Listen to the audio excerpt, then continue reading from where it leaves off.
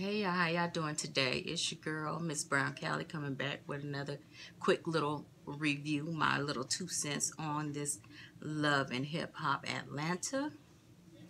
Let's begin. Let's get into this review, or should I say my 2 cents.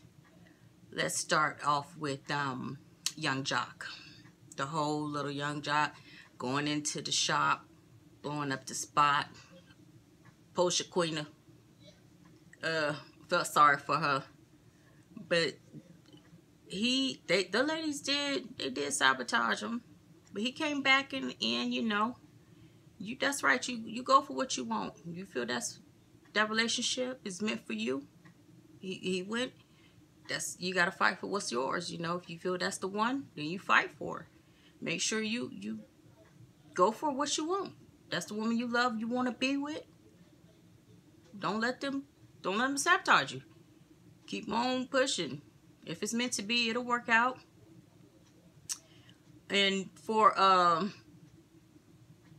Miss Karlie. Karlie. I don't believe Karlie's telling the truth.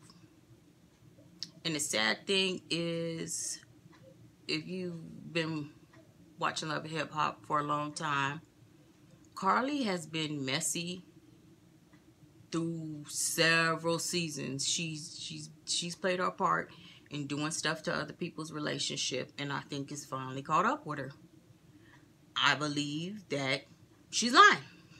I think she did. I think she was down with the threesomes and stuff. I think she did it. And the bad part about the whole situation is that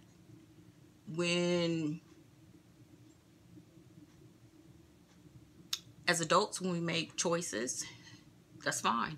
You're grown, you do whatever you want to do. But sometimes you need to think about how your actions are going to affect the people around you, your loved ones. And I really feel sorry for her daughter, because nobody wants to deal with that. Nobody, you getting stressed out over something you had nothing to do with. And I know, that's have to be a terrible thing to go through, to the point that you just like, forget it. I can't even deal with this no more. And you want to just walk away from school. You giving up on you. That's not the answer. I would have tried transferring maybe. Sorry about that. I was interrupted. I don't even remember where I left off, but I think I was talking about the daughter trying to transfer something. But I know it's hard, but you can't give up on yourself and what your goals are because of something that you had no control over. You can't control what your parents do or what people say.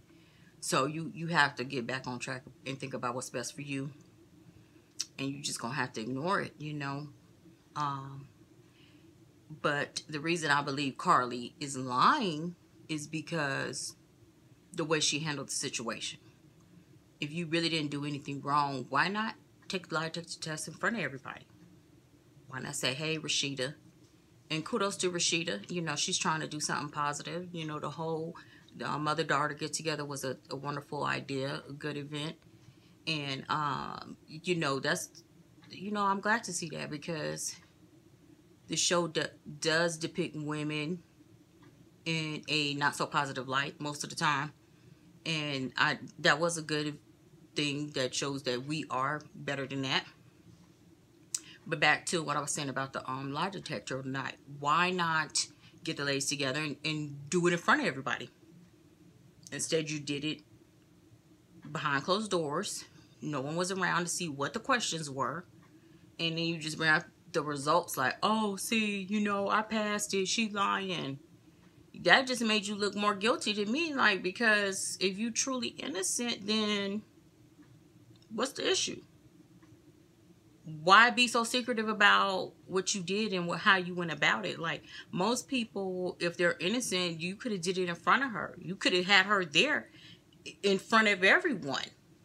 And I think that's what, you keep doing little sneaky stuff still. You still doing underhanded things.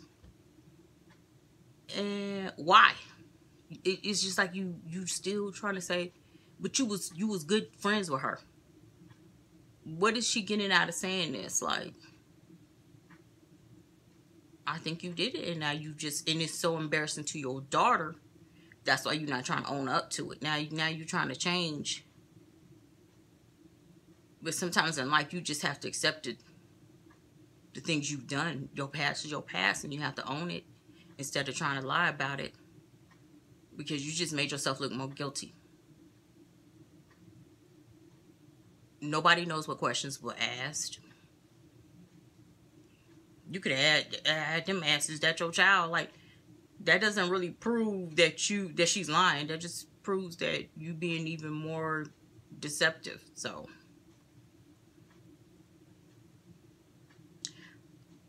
I don't know if we really will find out the truth.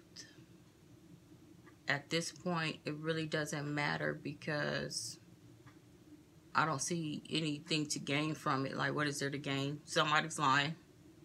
So now the whole crew is looking at everybody like, well, we know one of y'all lying. So we don't, either they're going to rock with you or they not at this point.